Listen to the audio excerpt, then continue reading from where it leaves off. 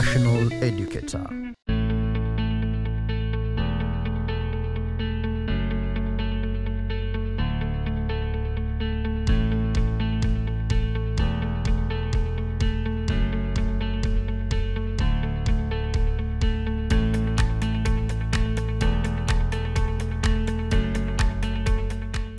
Hello, learner.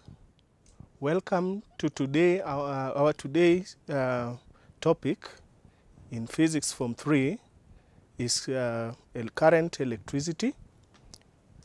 We are going to study in the subtopic current and potential difference in electric circuit. Welcome. By the end of the lesson, you should be able to do the following. You should be able to define current and state the SI units. You should be able to define potential difference and state its SI units. You should be able to measure current and potential difference in a circuit.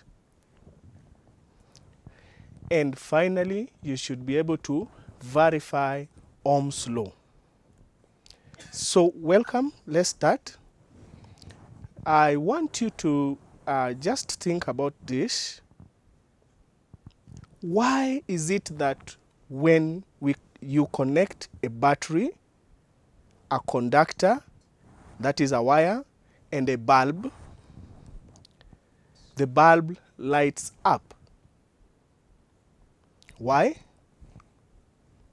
I want you to think about that and give suggestions to yourself to confirm what you've thought about.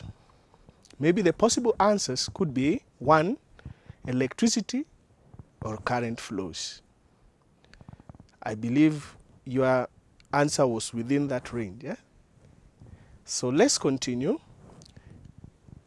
There is something that you must have mentioned that is called current. Remember in current electricity 1, you defined current.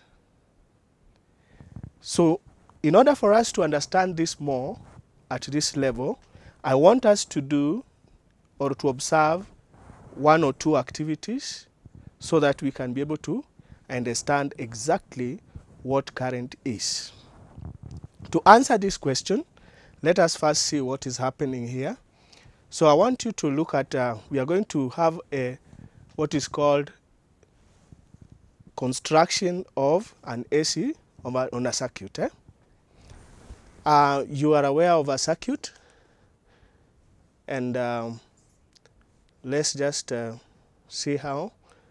I've already constructed it for you, so we can connect it that way. We have a switch. And finally, what would happen when we close the switch?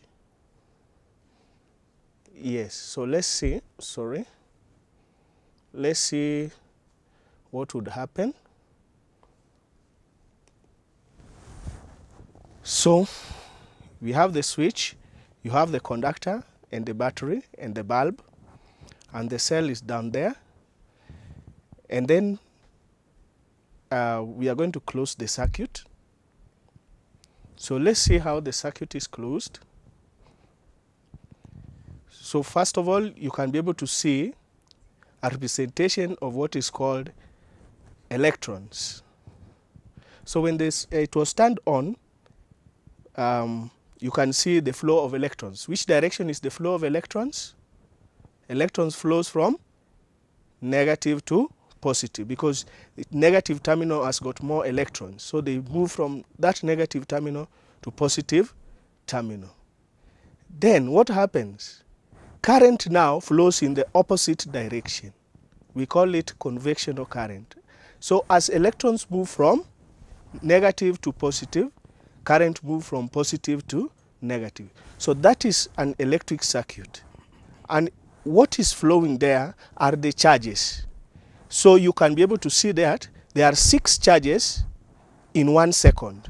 So the number of charges passing at a point in 1 second is called a current.